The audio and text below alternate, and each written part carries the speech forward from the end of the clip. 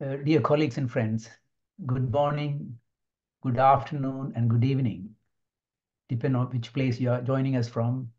I'm honored to welcome you as the chair of the International Water Association Specialist Group on Sustainable Coastal and Estuarine Development to our first webinar for this year on tidal energy opportunities and challenges. So the main objective of our specialist group is to promote sustainable development of coastal reservoirs, tidal basin technologies for water and energy security, waterfront developments, including coastal protection works across the world's coastal regions. I'm sure you probably are aware that at present around 1.5 billion people lives around the world within 30 kilometers of coasts, predominantly in cities. This is expected to increase, but our coastal areas are experiencing major sustainability challenges. So late last year, our specialist group's first webinar, we focused on coastal reservoirs for sustainable water supply. And today in this second seminar, we will focus on power of tides and in particularly harnessing tidal range energy. I'm looking forward to actively participating in today's webinar, and I hope you are too. Let's propel forward tidal energy technologies from the sea, ensuring a cleaner, greener tomorrow. I'll now pass it on to our moderator, Professor Teo, to provide more information on the webinar and introduce our two distinguished speakers. Over to you, Professor Teo. Okay, thank you very much, Professor Siva Kumar. So, hi everyone. I hope all of you are well and staying safe. Good morning, good afternoon, good evening to our esteemed speaker, Professor Siva Kumar, as the chair of IWA, as well as our member of IWA, and all the participants from wherever you are. So, welcome to our International Water Association Specialist Group on Sustainable Coastal and Estuarine Development webinar sessions. So this is my honor to be the moderators for these sessions. I am Fang Yen Teo from University of Nottingham, Malaysia. Together with me, Professor Kumaru Sivakumar from University of Wollongong, Australia. And the last pandemic has brought together us, you and me, and the world closer through the online platform. So this is why today we have this webinar. And also we are going to listen to a very interesting technical topic sharing on tidal range energy, particularly on the opportunity and also the challenges. So our speaker here, our guest speaker, both from United Kingdom, UK, which is Professor Roger Falconer from Cardiff University, and also the Miss Kat G. Martin from the CEO of British Hydropower Associations. So the webinar focused on tidal range energy in UK as well as globally. So this webinar is organized by the IWA Specialist Group, and the webinar is one of the best platforms for sharing of knowledge and also experience to ensure successful implementation on sustainable coastal and also estuarine developments. So the webinar aims to offer insight, best practices, and experience related to solving global water challenges by promoting sustainable coastal and estuarine developments, coastal reservoir, tidal basin technologies for water and energy security, as well as for the urban and agricultural development across the world coastal regions. So I think without further ado, I would like to invite our first speaker of today. But anyway, I would like to provide you with a brief introductions where Professor Roger Falconer, which is the Emeritus Professor of Water Engineering at Cardiff University and also an independent water consultant in United Kingdom. He has spent over 40 years of specializing in research and engagement in over 100 hydro-environmental modeling studies for tidal energy, flood risk, and also the water qualities. He's also the recipient of many awards. He's also the fellow of UK Royal Academy of Engineering and a foreign members of Chinese Academy of Engineering.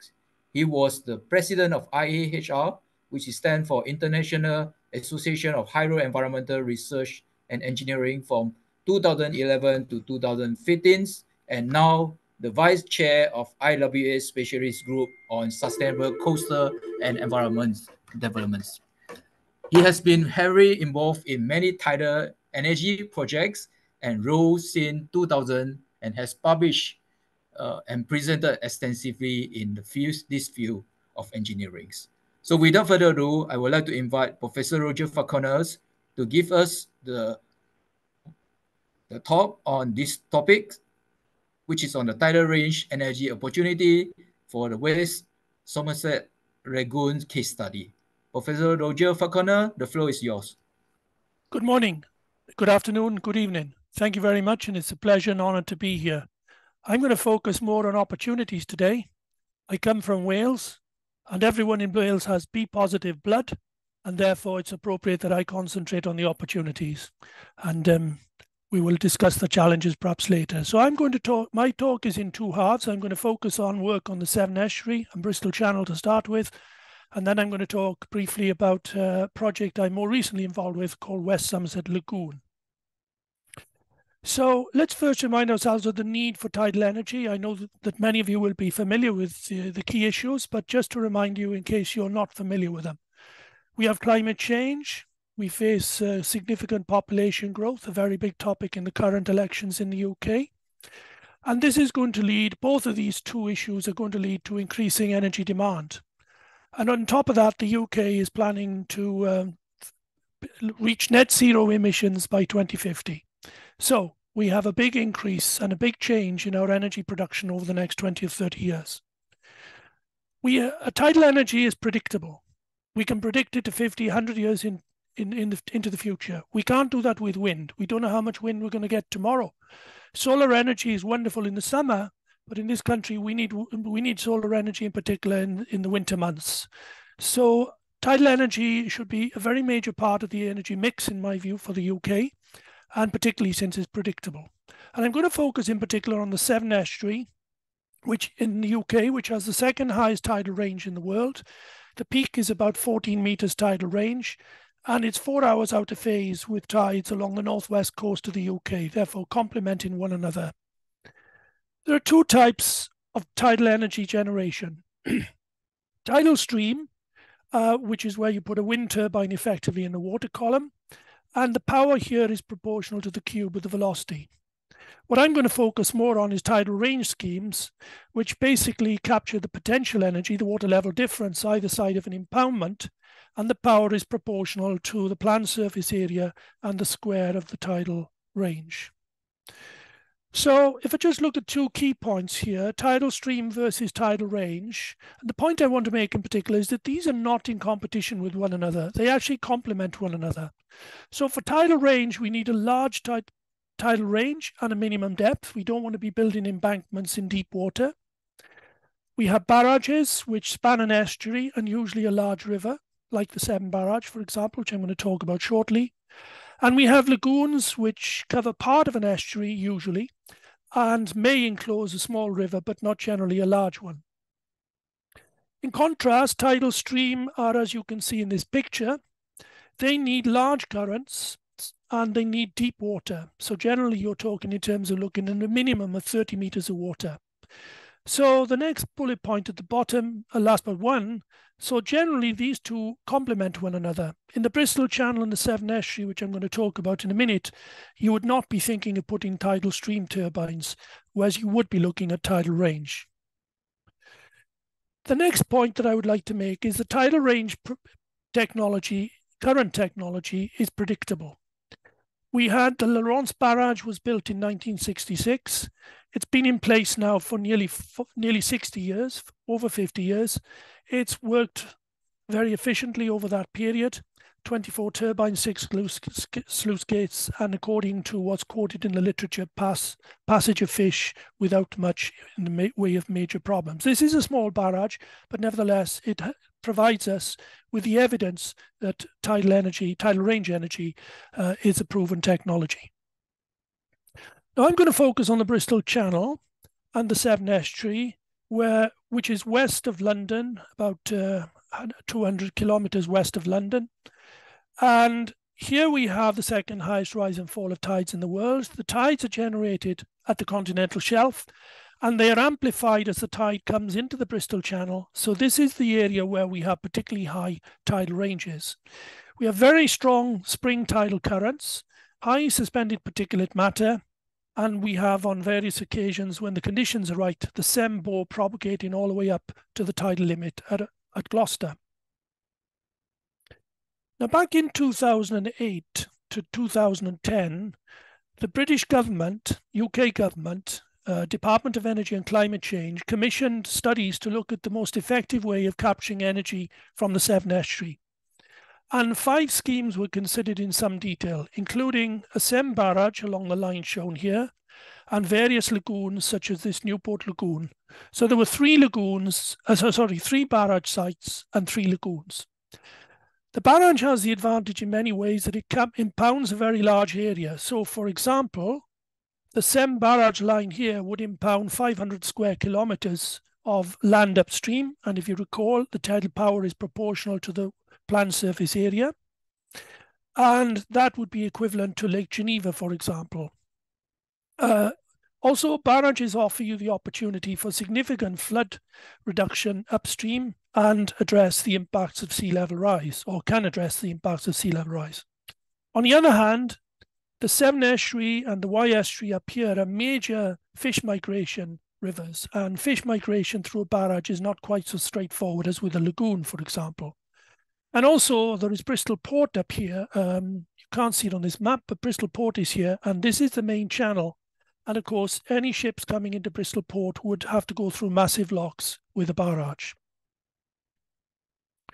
So this was the original Severn barrage proposal by the Severn Tidal Power Group in 1989, which consisted of sluice gates and locks, turbines, 216 bulb turbines, and sluice gates on this side too. It was considered in some detail between about 1990 and 2008. It's based on using bulb turbines. These now are double regulated and can can model flow in both directions, but the turbine itself is not symmetric. The turbines can be operated as pumps and can reduce the intertidal habitat losses upstream. The turbines generally have 3 blades and can be double or triple regulated. These are the turbines that are currently being considered in most of the barrage schemes and lagoon schemes that have been considered in the UK to date. The problem is with the original proposal, this STPG scheme, it was based on the concept of ebb generation only. These turbines, the bulb turbines, were originally designed for unidirectional flow through dams and so forth. Here you can see the computationally predicted flow coming through the sluice gates, and then on the ebb tide generating power through the turbines in the center part. The problem with this approach, ebb generation, is that you can considerably reduce the velocities. And here you can see without the barrage and with the barrage, and a significant reduction in the velocities. This estuary has unique characteristics in very high suspended sediment levels, and the sediment is roughly proportional to the cube of the velocity. So if you drop the velocity considerably, then your suspended sediments drop enormously. And here we have the situation with ebb generation. So ebb generation, we have high turbidity. Arguably, the ecosystem is suppressed. But when you build your barrage, then the suspended sediments and the turbidity levels drop dramatically. The argument that some will make is that this is much more productive in terms of ecology. But the question is, what type of birds will we see, for example? Will we shift from dun into seagulls and so forth? I have had many explanations given to me by friends in organizations like the Royal Society for the Protection of Birds. And it has become clear to me that we need to do everything we possibly can to protect the high suspended sediments and turbidity levels in this estuary, because this is what makes this estuary unique. So currently, we have moved away from ebb generation only, which is shown on the left-hand side here, and shifted towards two-way generation. There are many advantages in two-way generation. That means you generate on the flood tide and on the ebb tide. Instead of sending one significant pulse to the grid, you send 2 pulses to the grid. And you are also producing energy over a much longer period of the tidal cycle. So there's only 2 to 3 hours typically where we're not generating power with two-way generation, whereas with one ebb-only generation, only on the ebb tide, we have periods of typically 8 hours when we're not generating. So I'm now going to talk about two-way generation. More recently, I was encouraged actually back in 2008 to look at the design of a turbine which could deliver energy in both directions symmetrically. And that encouragement came from the RSPB. At the same time, Rolls-Royce were working on a turbine. This is the sketch you see here, which is totally symmetric. But now this has been looked at in much more detail by Jacobs, a major international, one of the leading international consulting companies worldwide, and a 7 estuary tidal bar. They've recently been awarded a large grant of 0.9 million to look at the design, build and test new VLH turbines. So it's a very exciting time to be working in tidal energy with new technology coming along in the very near future. This turbine has the advantage it will produce energy over a much longer time span, generating at peak efficiency. The blades rotate slower, making it less stressful to marine life and less impact on the surrounding hydro environment. When I was at Cardiff University leading a fairly large research group, we also explored the opportunity of turning the bulb turbines round, every alternate bulb turbine in the opposite direction. And this allowed us to almost maintain the existing high currents in the estuary. At the same time, a company was developed, which I was closely involved with, Havering Power, and they were looking at building a project with 1,026 VLH turbines. This is the new type of design that we're talking about in terms of what Jacobs and SCED, 7 estuary tidal power bar, are working on. I would like to take you to another point which has helped me enormously in working on the design of lagoons. This is the Swansea Bay Lagoon, which was proposed in about 2010. It had a development consent order, but didn't progress further. And here we see one of the big challenges when this was modelled by my team at Cardiff University at that time. The team is now led by Professor Reza Ramadian. You can see very high currents on the flood tide. This consisted of 16 turbines and 8 sluice gates. And this generates strong circulation within the bay and currents well up above what a normal person would be able to swim against.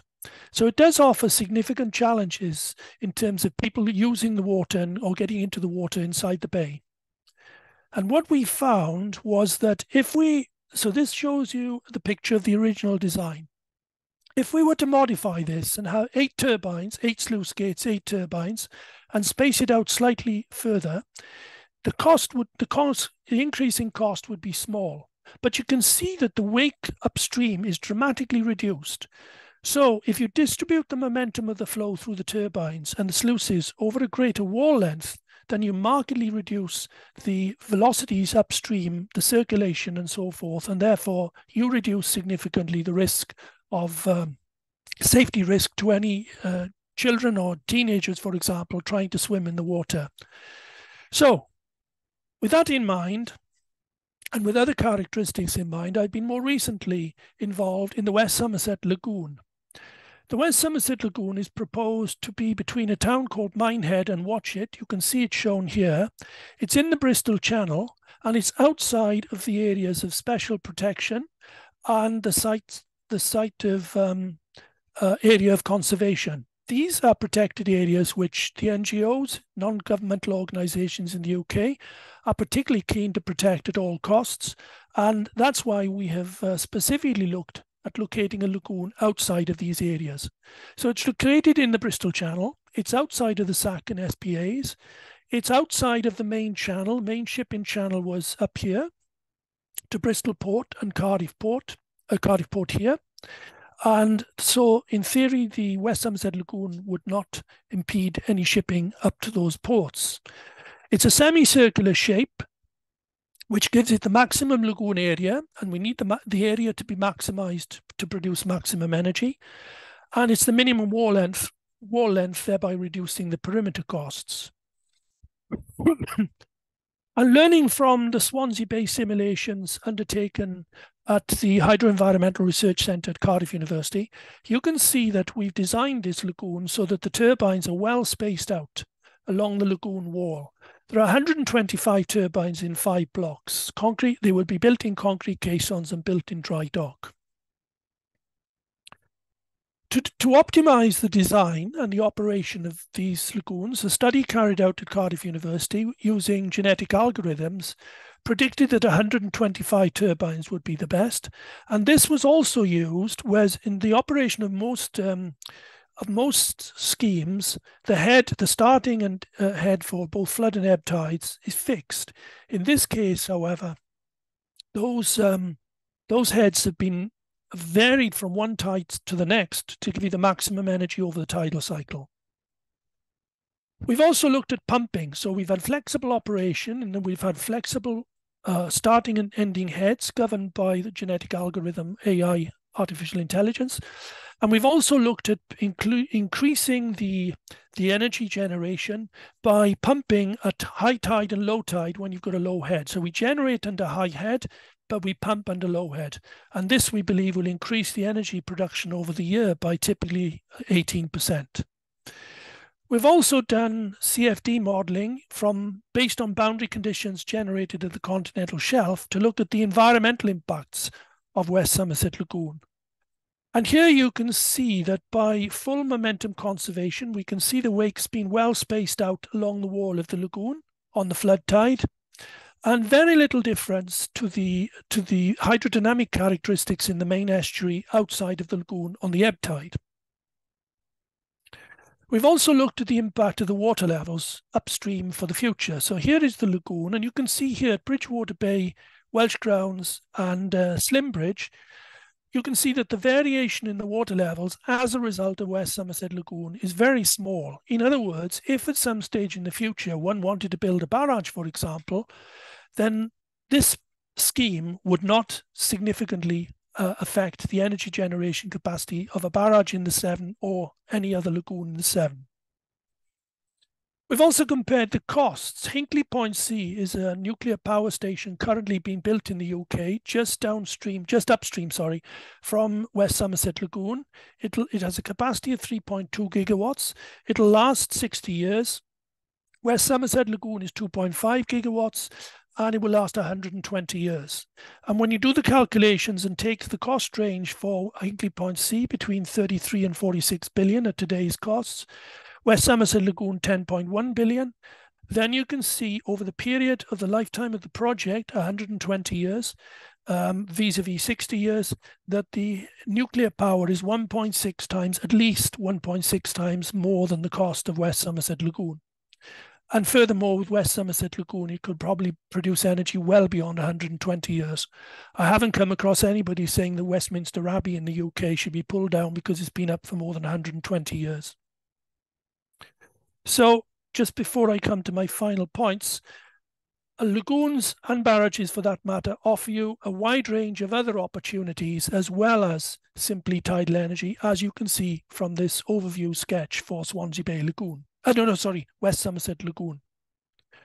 So in conclusion, tidal range schemes offer us proven technology to generate predictable renewable energy. And to an engineer, something that's predictable is a very powerful tool. You can control it much better if it's predictable, and you can match the energy security requirements. The projects that we've talked about here, both barrages and lagoons, have a lifespan of at least 120 years. The turbines may need to be replaced every 60 years, but the wall will remain. Through artificial intelligence, we can optimize the flexible and starting head because we go through the spring neap cycle. We can increase the energy through optimization using artificial intelligence by 8%. Pumping at low head reduces the intertidal habitat losses and will allow us to increase the energy on the subsequent tides by typically 10%. Larger schemes such as West Somerset Lagoon, Severn Barrage and so forth, the energy cost is similar to offshore wind and nuclear, and I would argue probably cheaper. Schemes offer protection against coastal erosion, flood risk and sea level rise, and we're already starting to see more coastal erosion, flood risk and so forth in the UK, as likewise in many other countries across the world. And finally, there are many other benefits to a lagoon or a barrage, for example, flood protection. So thank you for your interest.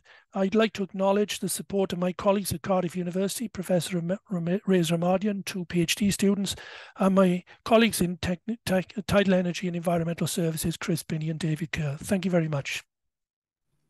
Thank you very much, Professor Roger Falconer, for the very interesting discussions. Especially, we keep the questions from, I can see many questions have been here from our participants. We keep the question until the end of our session here today. So without further ado, I would also like to invite our second speaker here. But before I invite her, I would like to introduce a little bit about her. So we have the speaker here, which is Miss Kat Germatin, which is the CEO of British Hydropower Association, BHA, and with a Bachelor of Science in Fuel and Energy, and also the Master of Science in Renewable Energy. Kat has experience and expertise across all renewable energy technologies, and also a passion for delivering the net zeros. Kat believes that not only is net zeros of strategic importance in terms of CO2, also saving the climate change mitigations, but also with the increased urgency around the UK energy security added to the pressing requirements to dramatically reduce the cost of energy and alleviate the pressures of price shocks. With the years of experience, Kat brings a whole system thinking perspective to our net zero transitions and recognize the importance that all technologies are included in the mix. Kat is pushing hard to ensure that the hydropower, pump storage hydropower, and tidal range are recognized as key foundation features of all recarbonized grid fit to all the futures. Without further ado, I will invite our next speaker, Miss Kat Germatin. The floor is yours. Thank you very much, Professor Teo, and good morning, good afternoon, good evening, and thank you very much for the opportunity to present today.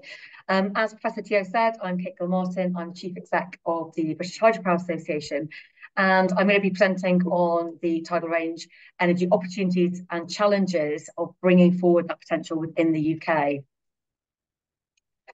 So just a little bit about the British Hydropower Association. We are a trade membership association, and we're the only one in the UK that solely represents hydropower. And our mission is really to drive growth in the sector by engaging, influencing and promoting hydropower, but also tidal range and pump storage hydro, and really trying to make these technologies relevant within the UK government's ambition, excuse me, to enable a decarbonised, secure grid by 2035. Excuse me. So we really focus on what the challenges and problems are and what policy support we need to bring forward those 3 technologies. I'll skip over the hydropower, pump storage hydro, but in terms of tidal range, we're asking government to bring forward a price stabilisation mechanism, and very specifically for tidal range, the regulated asset base, which is used for nuclear. And we feel that that policy support will help enable the deployment of up to 20 gigawatts of tidal range in the UK. So our main barriers to this support, and I would say that political will is key to the enablement of the tidal range deployment in the UK, is the main barrier is the expense of tidal range, or the perceived expense of tidal range, and, for example, the levelised cost of energy for the Swansea Bay project, which people use as a reference case. So what can tidal range deliver in the UK? Why is it such a great opportunity? Well, as Roger said, we have a huge potential resource in the UK, up to 10% of the world's accessible tidal resource, at least 20 gigawatt potential for installed capacity that could meet 12% of the UK demand. And as Roger said already, it's mature and it's proven technology. It's non-weather dependent, which is really key as we have more and more intermittent renewables, such as wind and solar, on our UK grid. As Roger mentioned, it's a long-term asset. And we know from our hydropower portfolio that hydropower is still operating from that portfolio 100 years after it was built. And actually, it saved the British consumer in 2022 in the energy crisis. Our hydropower portfolio saved the consumer 1.1 billion. So it's a really useful long-term asset. It's predictable and reliable. And I think a key point is that it's generation near population densities. And we know that our energy demand is going to increase by about 2.5 times as we electrify heat, transport and industry. So having that generation near those increasing population demand centres is really key. And that, in fact, will help us circumvent one of the biggest barriers we have to decarbonise, which is grid and the grid constraints we face in the UK. So again, putting generation next to demand does help circumvent that issue. It's also a semi-dispatchable power, and it offers ancillary service to the grid, GB grid, which is really important as we take thermal plant off to have those ancillary services like inertia.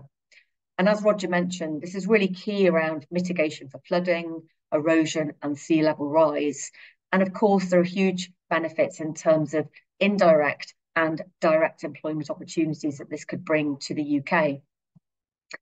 So where are we up to today? Well, previously in 2017, there was an independent review looking at the feasibility and practicality of tidal lagoon energy in the UK. And that was led by Charles Hendry. And he would conclude that tidal range could play a really cost-effective role in the UK's energy mix. It would help with our energy security. It would help deliver our decarbonisation commitments and would bring substantial opportunities for the UK supply chain. He also stated that it could help deliver low carbon power in a way that's very competitive with other low carbon sources. However, to bring this forward, it would need a clear long-term government strategy in favour of tidal lagoons if we were going to benefit from the cost reduction and supply chain opportunities that this could enable. And a quote from the review states that tidal lagoons can be an exciting and important new industry for the UK, and we are blessed with some of the best resource in the world, which puts us in a unique position to be world leaders. However, unfortunately, in 2017, the government decided not to support the Tidal Lagoon Pathfinder project. So what's different and why is this on the agenda again today? Well, obviously, energy security has gone up the agenda after 2022 energy crisis. And trying to capture the UK's indigenous energy generation would really help enable and give resilience to the UK energy grid. We have to have a diverse portfolio within our energy generation mix that will give us that energy resilience. So not just in terms of technology, but also in terms of that generation profiles and also geographic locations of energy generation. Also, these long-term assets give discounted cost to future generations. And really importantly, as we've already mentioned, resource adequacy. Solar and wind are both intermittent, and they're going to be bringing forward a big problem in terms of that resource adequacy. And any generation that can be available every day, timetabled and guaranteed is going to be really key to that mix of generation and that reliable mix of generation. In terms of energy storage, for tidal range, we need it's measured in hours rather than days, whereas with wind, we have the Duckenflout, which is maybe up to 3 weeks of low wind periods, which really needs very long duration energy storage. The grid, as I mentioned earlier, is a really big barrier in the UK in terms of decarbonisation. And we've got huge constraints across the transmission and distribution network. So again, putting generation next to population demand centres is a really key way of reducing the risk around transmission constraints. We've got to have a flexible, responsive grid that's stable, and having large spinning mass contributes to grid inertia, dampening frequency functions, which is going to be really key as we take thermal plant off and have more and more intermittent wind and solar. And also it offers really good long-term value for money. And this reduced exposure to energy inflation gives an ongoing reduction in its contribution to wholesale electricity costs in real terms. So Roger already mentioned a lot of the co-benefits, but we really have to consider that when we think about the levelized cost of energy, unfortunately, it doesn't include those co-benefits. It's not counted within that levelized cost of energy, which is a really big problem when we have politicians and civil servants comparing different technologies. So co-benefits such as onshoring and growth of manufacturing and construction supply chains, increasing our skill set and also bringing forward research and innovation, the flood mitigation and reduced cost of coastal erosion, also things like water management through eco-engineering and sustainable construction, and growth in eco-services, for example, protection of habitats and wetlands that will deliver biodiversity net gains. So the levelized cost of energy has been a thorn in our side, and it's a very, very blunt instrument that the government used to measure the value of energy generation technologies. It doesn't tell us the value of a stable operable grid fit for the future.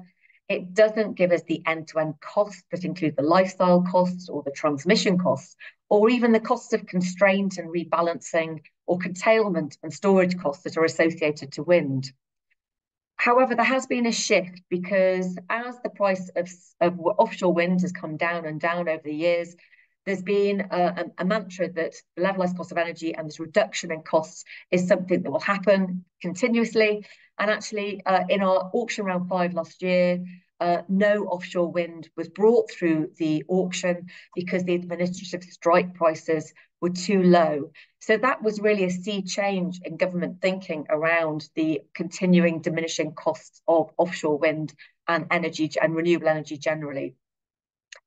So what the Tidal Range Alliance did, which is convened by the British Hydropower Association, is we commissioned Jacobs to undertake a piece of work that would look at the levelised cost of tidal range. And they used dynamic dispatch models to look at multiple scenarios using what we call the future energy scenarios, which is a yearly published paper that undertaken by the ESO, which shows us different pathways to decarbonise.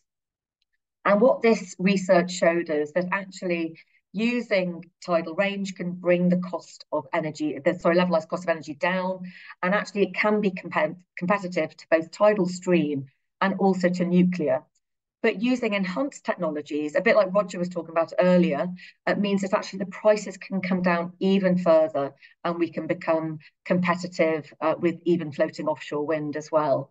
So this is a really key piece of research that we've undertaken to help government understand the benefits of tidal range and to put it back on the page in that mix of other energy generation technologies. So talking about innovation, Roger's already touched on the fact that historically tidal range has been developed using bulb turbines, which obviously are used in hydropower, and has the efficient generation on the ebb tide, but can also generate on the flood tide, but with a lower efficiency. So a key part of work going on in the UK at the moment is looking at how we can create more efficient tidal range schemes by looking at bidirectional turbines and symmetric very low head turbines. So Roger's already mentioned the Jacobs Innovate UK Smart Grant, and that's testing the bidirectional turbine. And there's also the TideTech turbine solution, which is looking at a rotating turret turbine.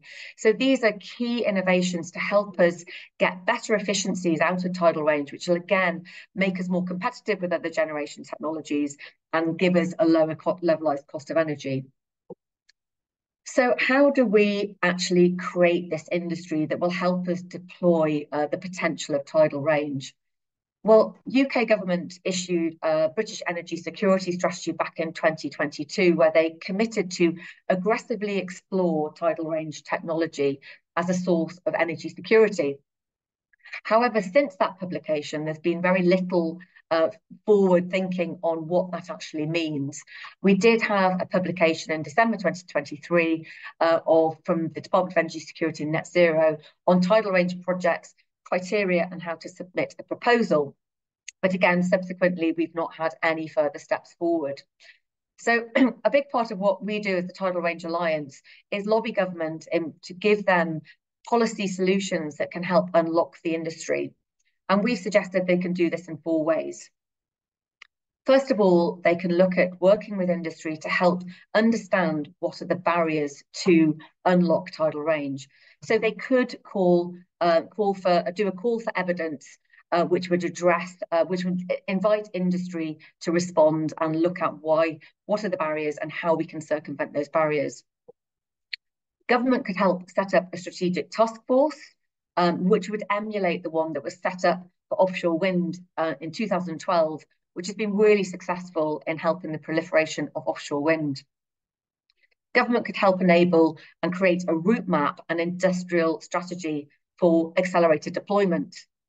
And they could also help enable that key price stabilization mechanism that will support long-term energy generation and really offer that investor confidence, which is really key in bringing down the cost of capital. So a price stabilization mechanism is really fundamental in this volatile energy market to give us that investor confidence and allow that development to take place. So in the UK, we already have contracts for difference, and this is really around short-term projects which have an operating life of less than 13 years. And the contracts for difference is a 15-year contract, so it isn't particularly suitable for projects that are over 50 years. So therefore, we need a different type of financing mechanism, which the government recognise and have used a different mechanism for nuclear projects. Contracts for difference, as I say, 15-year period, which wind and solar is typically 60% of their lifespan. Whereas if we had a contract for difference for 80 years, there'd be no long-term value after the 35 years due to the private sector hurdle rates. So we need a longer-term financing methodology. And what we're suggesting government look at is the long-term financing methodologies such as the regulated asset base. And this focuses only on costs and securing advance payments from electricity consumers based on the asset value of the project during construction. So it's minimising financing costs rather than energy costs. And this advance payment effectively offsets compounding of interest, thereby reducing the financing costs over time. And a Green Book analysis, which I should just quote, this is from Peter Kidd from WSP, and I saw Peter come in, so thank you for your work on this, Peter. A Green Book analysis at the social discount rate shows the benefits of the advance payment to the consumer compared with more traditional financing costs. And energy from tidal range is almost constant in annual terms, so the value will increase with rate of energy inflation, with only very small cost inflation over its lifetime. It's also worth noting that in the UK, the industry has successfully lobbied for a cap and floor price stabilisation mechanism to bring forward pump storage hydro, and this should come into effect in 2025.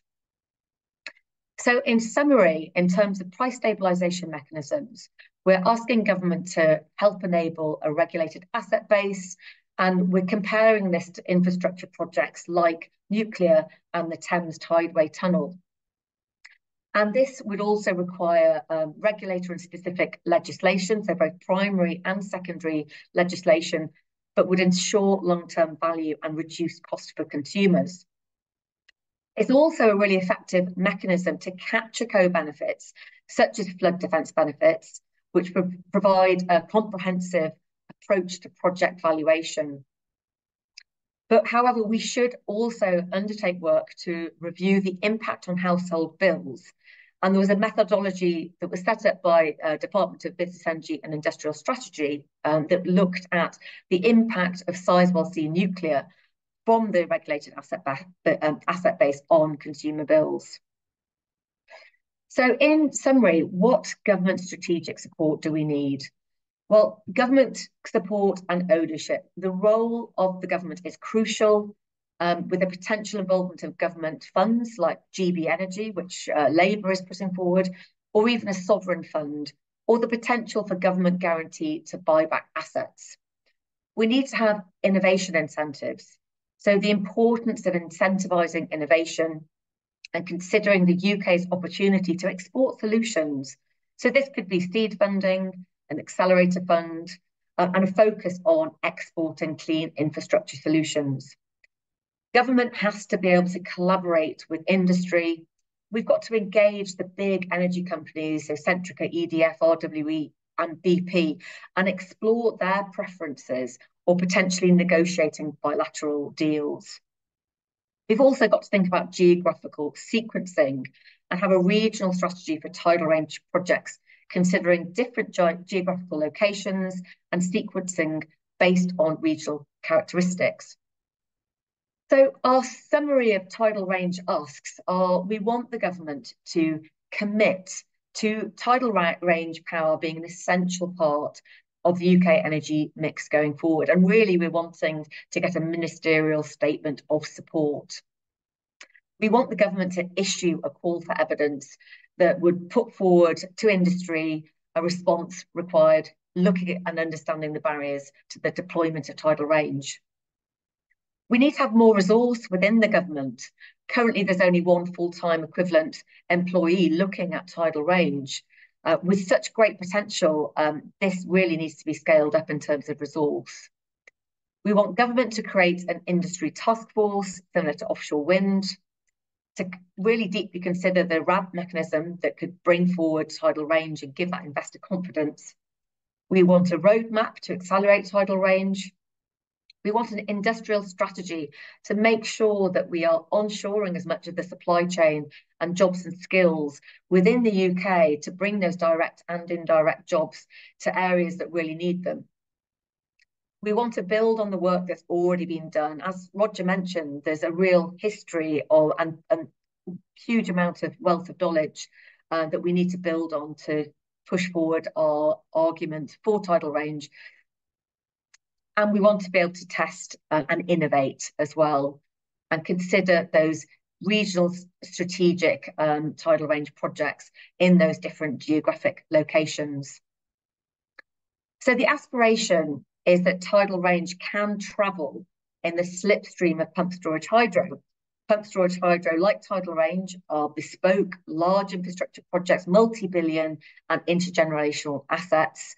We've got some really good traction with pumped storage hydro, and it's not a big leap of faith for government to now be able to consider tidal range.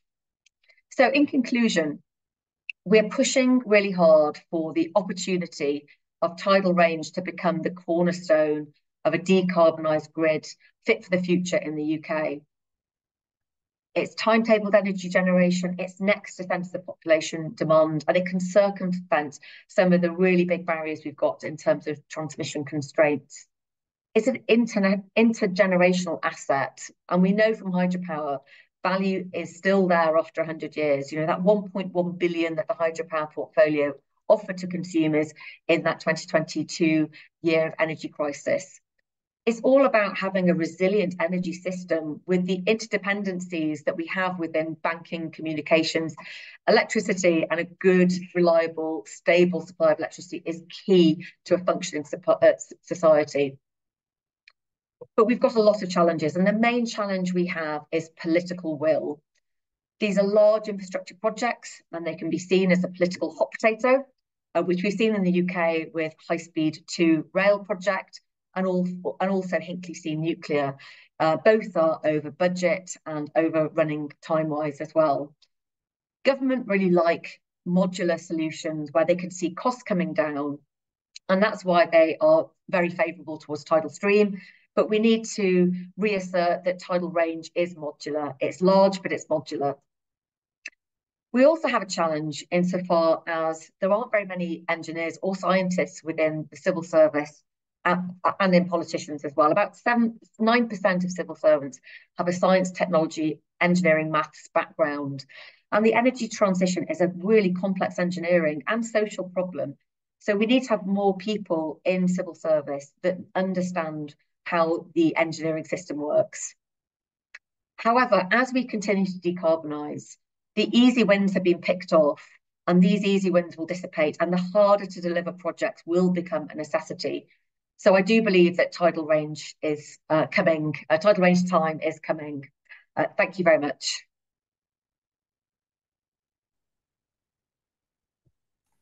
Thank you very much, Ms. Kat. We have a very informative presentation by you, and also especially on the last page, this is quite interesting. You have summarized all the opportunity and also the challenges that we have faced, especially in the tidal range energy in UK, where this experience can be shared, especially to others part of the world, We have participants for all over the world. Today, I can see many familiar names and also colleagues from other part of the country, from Malaysia, China, India, UK, and Australia, and we have many, many more. So we have many questions in the list here. So I will just read out one by one. But before that, also I will just want to summarize from this presentation by both speakers just now. Basically, we can understand and also the operation or practices of coastal tidal range energy developments, as well as this will contribute to the technologies for the sustainable coastal and estuarine developments. And we have managed to explore some important benefit and also the factors, especially on the environmental ecology aspect for the coastal performance, especially also on the net zero policy. So I will read out one by one the questions that have been raised here. We have a first question for Professor Roger Falconer. What is the efficiency reasons? Is there any minimums of tidal range for the tidal turbines? So this is a question from one of the participants here. Roger, do you want to answer, or we want to have more questions? Then later on you can. Yes. In terms of efficiency, it's not just simply the tidal range. For example, if you've got to consider the square of the tidal range and the planned surface area. So if you've got a small planned surface area, for example, Swansea Bay Lagoon has quite a high tidal range. I'm not sure exactly offhand what it is, but it's about 10 meters, probably slightly more under spring tide conditions. But the planned surface area was only 11 square kilometers. So the cost of energy for Swansea Bay Lagoon, although it was a pilot or proposed as a pilot, is quite expensive. In contrast, for example, I showed you West Somerset Lagoon, that's 80 square kilometers, that's 8 times as large. The tidal range is also slightly bigger. In answering your question, in general terms, I would say you'd be looking for a tidal range of 5 meters or more to make it financially viable, although there are proposals, for example, in Malaysia. I've seen papers recently where we're talking in terms of tidal ranges of less than 5 meters. And the tidal range schemes offer other opportunities as well. So you might build a scheme primarily for flood defense or minimize coastal erosion, and as a byproduct produced energy. So the main purpose of that project might be to produce flood defense rather than tidal energy. So it's difficult to answer your question specifically, but I would say as a ballpark figure, I'd be looking at minimum of 5 meters for a cost-effective tidal range scheme. Thank you, Roger. I think these have answered the questions for our first participant here. So we have the other questions from Dongfang. I think it's our colleague also from Cambridge University. Are there any tidal lagoon which have been built in UK or any part of the world? Well, maybe one of you can answer this question, please. There are schemes in the UK which would be similar to tidal lagoons or tidal barrages. There's the Carew Mill scheme in Pembroke, for example. It was built in the 18th century, maybe 18th century. So there are small schemes. There are quite a few schemes in Korea. In terms of lagoons, I'm not sure of any specific lagoons, but it's difficult to differentiate between a lagoon and a barrage, other than the one spans the reservoir and the other doesn't. So there are schemes, but none that have been built recently and tested, other than Laurence. Well, Laurence is a barrage, I suppose. Okay, thank you, Roger. So we have the other interesting topic and also questions here, where I think everyone is looking at the intelligence, artificial intelligence, where this question is asking, what do you know about the use of the artificial intelligence, especially in electricity production, as well as on the tidal range energies? And maybe any one of you are interested to answer this question, please. Well, you could spend all day answering this question. Artificial intelligence offers enormous opportunities for the future. You mentioned wastewater treatment. Let me just give you one example here, if I can, and I'll be as brief as possible. If you look at disinfection, for example, you want to get the balance right. It's a bit like medication for health attacks, heart attacks, and so forth. If you overprescribe, you have problems. If you underprescribe, you end up with a heart attack. So if you have too much disinfection, For the flow through a contact tank, you will possibly lead to various carcinogenic threats in halomethanes and so forth. If you under disinfect, then you have other health problems. It's very difficult to do that with simply using CFD, computational fluid dynamics alone. Artificial intelligence offers you huge opportunities to optimize the dosage rate as you use water through the water supply system. So that's just one of many examples where artificial intelligence is going to offer us huge opportunities in the future, including the operation of tidal range schemes. We can optimize the operation between spring and neap cycles, similarly for tidal stream energy, and we could get more energy out of the system than without the use of artificial intelligence. Can I just add in there as well? I think just in terms of artificial intelligence more generally as well, we've got to think about our smart grids and how they're going to be functioning in the future. So actually, when we think about smart local energy systems and the ability for generation to be, electrons to be moved where they're needed most, especially next to those cities as we move to heat pumps, smart water cylinders, EV, vehicle to grid. So I think AI is going to have a huge role to play in the most efficient grid system that we will hopefully have in the future. Yeah, thank you, Kate. We have one more question for Kat here. How we deal with the navigation function, especially for estuary or channel with the tidal turbines here? I might have to pass that on to Roger because I think he's the engineer. I think this is very technical, right? Yeah. What was the question? Sorry. Yeah, this question is about the navigation functions of the estuary or channel with the tidal turbines here. I suppose that's a difficult one to answer. It depends on the estuary, it depends on the sediment characteristics on the bed, and it depends on the level of suspended sediments with particularly spring tides. Presumably, the point that's been raised is that the morphology will change, and that might affect shipping. I'm not quite sure what the question is really.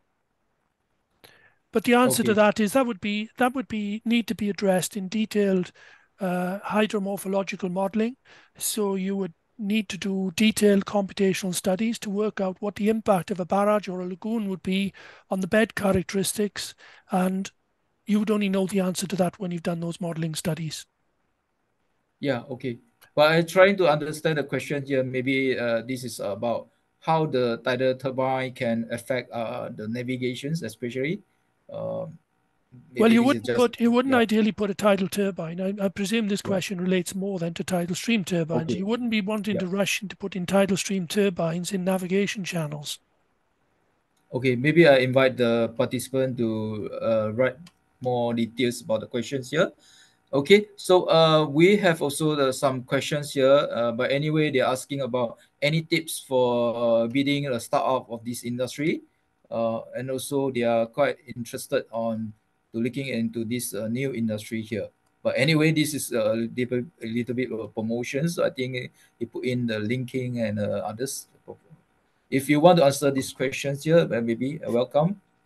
I think one of the key points today is we can connect so much more easily across Teams and Zoom. So just use the networks that are already in place, and also look out for innovation grants. We're quite lucky in the UK that we have quite a lot of innovation grants. As Roger already mentioned, we have the Smart Grant, which Jacobs is using to bring forward the very low head turbine, tidal turbine.